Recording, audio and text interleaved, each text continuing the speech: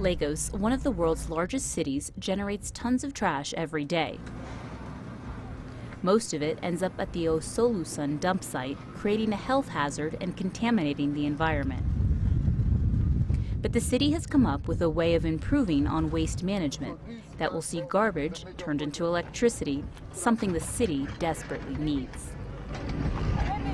Official estimates put the city's population at around 21 million people, who produce about 10,000 metric tons of waste every day.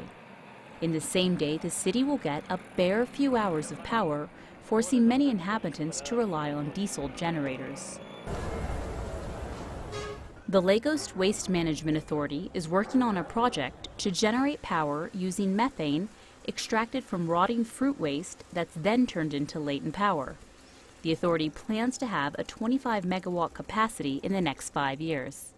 Gas is building up over a period of time in the digester.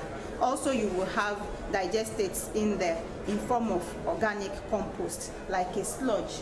Over a period of time, you could actually open up here and collect the sludge. This is also good for as a fertilizer for the soil and for plants.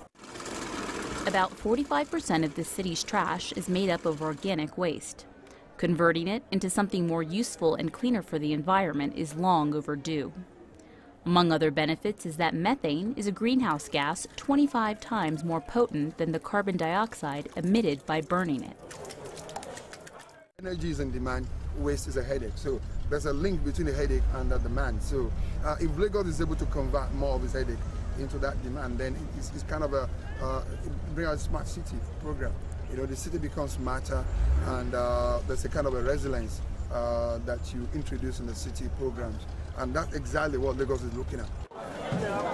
Traders at the Kosi market say the project will help clean up the local plantain markets and also enable them to switch off their generators when the power comes on. I feel happy because, you know, to make fruits, so the fruits then turns to gas and bring us lights. Yes, I feel happy and we enjoy it more than, you know, now we are buying fuel for 100 naira per liter. I thought this one would be better than using petrol. The Lagos state government plans to bury the Olusosun site in dirt and transform it into a green park with grass and trees built over it in the future.